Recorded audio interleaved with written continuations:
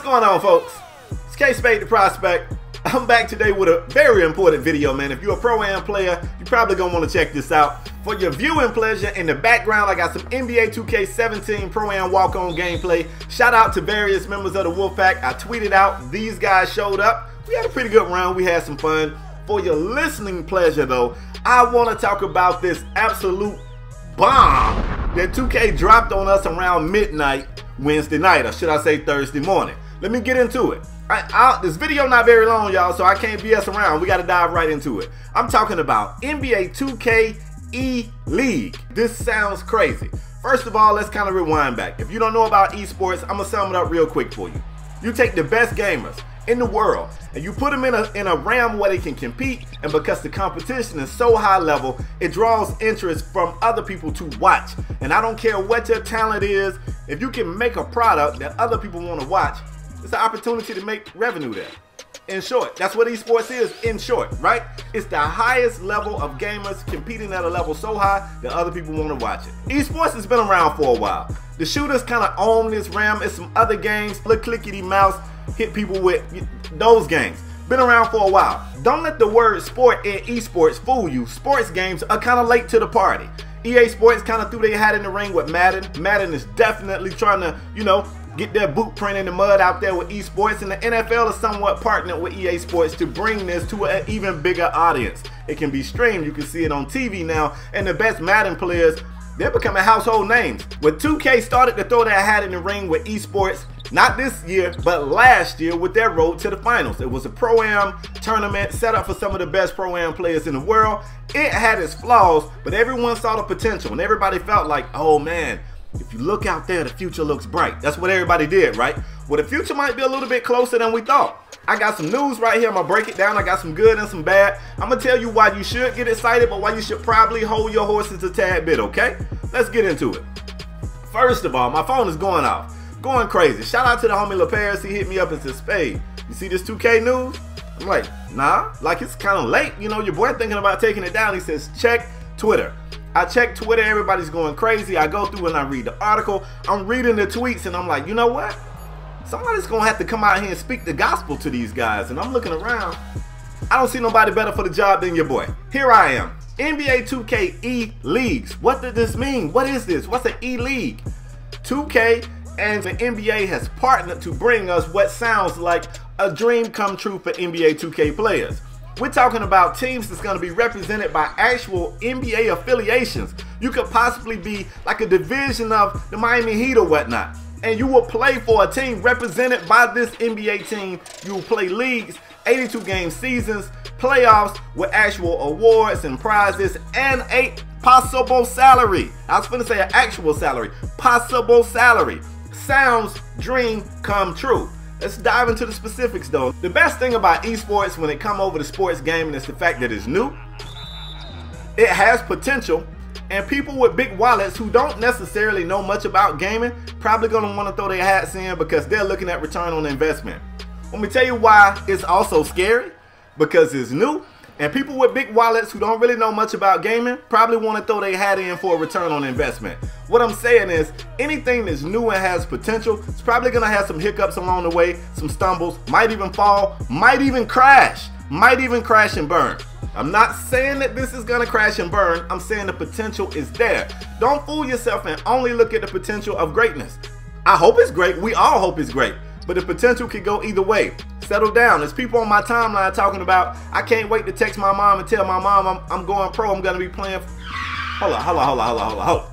First of all, this great mode that we all are excited about, including myself, is scheduled to debut in 2018. That could mean one or two things. The next NBA 2K title is going to come out toward the end of this year, 2017. It's going to be called NBA 2K18. So what happens is maybe that game sits around for a while to give players time to learn the ins and outs of it, and then they hit us with this in 2018, maybe around the All-Star break or something like that. Could also mean that it's going to take a while to get this thing set up, and maybe this whole thing launches with NBA 2K19. Maybe. Let's just think about it. That's the first thing we don't know. We don't have a date. We don't even have a quarter. It just says debuts 2018. That's a long window. That's first. The next thing is people's like, man, check this out. We're gonna make it. We're gonna make it. I'm gonna go ahead and start practicing now. Sounds good. Somebody said, but hold on, guys. Slow down. They're talking 30 teams, only 5 players per team. Well, that's very smart, but read the article. It says it's gonna start with 8 to 12 teams. 8 teams. We're talking the best 40 players in the world. We all think we're pretty nice at 2K. I think I'm pretty damn good at the game myself. But do I think I'm top 40? I absolutely know I'm not top 40.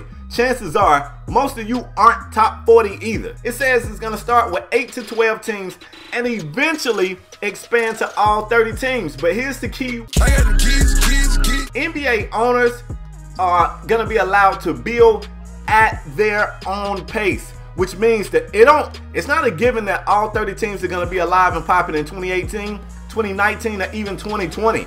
So here's what I expect. Those owners who are a little bit more risky with their money will probably jump out the gate, want to be ahead of the curve, want to get in there early. Those cautious owners are going to say, let me sit back and make sure these fools ain't burning their money up first before I put my money in it. You better believe it's going to be some people that's sitting back like, hold on, let's wait a minute. So let's suppose we go with an 8-team league for a year or two. Another area for concern is the way these players are going to be selected. They're not going to take the best team. They're not going to take one of these leaderboard teams and say, boom, you are the Atlanta Hawks eSport team. That's not what they're doing. They want to select players individually through a virtual combine. I don't know if this is going to be a feature they're going to put in the game. I don't know how it's going to work, but I don't know that I can even fathom a combine, a virtual combine, that does a good job of selecting who's a good Pro-Am player. I don't know. What is it going to be, a dribble drill and a 3-point contest with nobody in front of you? I look like a god in that drill. Who's going to help them select? Now it says NBA teams and Take-Two. Somebody from Take-Two. So I don't know if 2K has a person that's designated to watch over the community. I don't know how they're going to select this. You're going to take some tightwad in a suit that don't even play games. He's going to choose the best gamers. What is he looking for? Like, got to be concerned about that. Got to be concerned about that. I do want to tell you this, though. Here's why you should be excited about it. The fact that it's a return on investment means people with long wallets are going to get into it. But they are going to be watching. So these first 8 teams, they are critical. If you guys come out and make this exciting, I'm saying you guys because I'm already knowing your boy ain't going to make it. I mean, I'm going to try out. No, I don't know if your boy ain't going to make it. But these first 8 teams, you guys hold the fate of this thing in your hands. You guys are super important. You got to make this exciting for you guys. You got to make other people want to watch. So it can't, I mean, can it just be 8 teams of 5 outs and cuts to the basket? How often are we going to want to see this? For 82 games a season? Is it going to be a situation where nobody gives a damn about the regular season, but we all tune in for the playoffs? Come on, let's be real. We don't even watch college basketball during the regular season. We don't tune in to the March Madness. Be for real. And I ain't talking about future songs, but that would make it better. Anyway, so what I'm telling you guys is this. Those first 8 teams are going to be crazy important. They hold the fate to this whole thing in their hand. This thing could blow up and be huge. It could crumble away and die in a couple of years. And for everybody telling me how great it sounds, I know it sounds amazing. And I'm excited that 2K as a visionary can even see this far in the future and take this to the NBA and sell it to the NBA enough that they can look and see into the future. I love that. But let's be honest. Didn't Park After Dark sound lit when you first heard about it? Was it lit when you went? Just being honest, man. Somebody got to be honest out here. One other thing that I want you guys to think about before you get too hyped. It's a quote toward the end of the article, right? They got this guy, let me get his name right, I don't want to lie. So they got this guy, Ryan McCaffrey. He's an executive at Image Games Networks. He's got this quote right here. There are risks, there will be risks, but if it works, it will pay off enormously, not necessarily for the financial in the short term. What he's basically telling NBA teams is that financially you're going to lose on this right here. The return on investment is not going to come back quick, it's going to take some time. How long of a leash do NBA owners give this thing if it's not giving them a return on investment? Just something to think about, man. This is what I do. I'm a big time fan of this, even if it fails. And look, let me make sure I make it clear. I hope it succeeds. I hope it's wildly successful. But if it does fail, man, I salute 2K for the vision. It takes visionaries to move things forward. even if this fails, it could open the door for a successful league like this later in the future. So whoever came up with this, man, salute to you. I'ma definitely be watching. I'ma try. You know, shit. Why not? I'ma try out. But at the end of the day, man, everybody talking about hitting their mom up, telling their mom got drafted. We starting off with 8 to 12 teams. That means we talking the best 8 point guards in the world at this. Oh, and Adam Silver was on ESPN and said this thing is global. So if you thought it was just for the US, you're wrong. He's talking about the best players in the world. The 8 best at each position at the world. Chances are, man, you probably got better odds at hitting your local lottery. Anyway, man, I hope you guys enjoyed the video. If you did, do me a favor, drop that like. If you haven't already done so, hit subscribe. What you waiting on? You don't sit here and watch the whole video. You might as well hit it. That's all I got for today, folks. I am out the next time, y'all.